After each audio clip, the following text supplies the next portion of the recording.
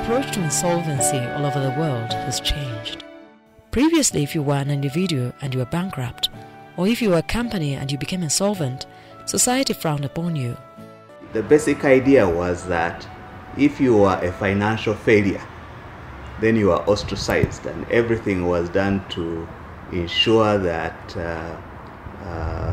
whatever debts you owed were recovered, probably in the most harsh way possible, and also without preserving any value. In the year 2011, Uganda passed the Insolvency Act. The law now creates avenues for business rescue. The law provides for administration.